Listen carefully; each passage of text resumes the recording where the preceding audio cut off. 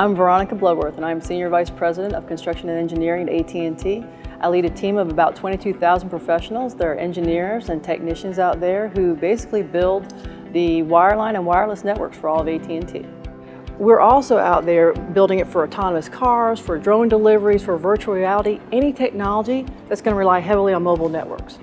So we have teams of people across the nation working in all types of environments to get that network equipment deployed and to ensure our customers stay connected wherever they live, work, or play.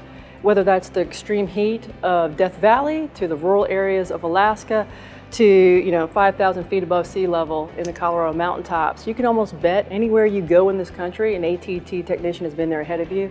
AT&T invests more than any other publicly traded company, about $20 billion a year.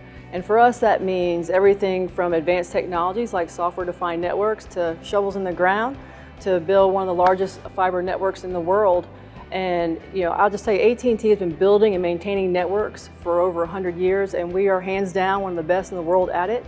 We also make sure our customers stay connected during big events. Big events are unique in that it draws thousands of people to a very small geographic area. So we spend months planning and deploying cell sites on wheels and distributed antenna systems to these big events to ensure that our customers have the best experience they can have while they're attending whatever event that is, if it's a concert or it's Coachella or a big game. Small cells play a big role in densifying our network, which means we're bringing connection points closer to our customers, which is important as we lay the foundation for 5G. Small cells are a very innovative technology ideal for bolstering coverage and capacity in areas that would be very difficult for us to reach with a macro site. When we talk about building out our next generation network technologies, it's important to remember that we're actually out there building it from the ground up.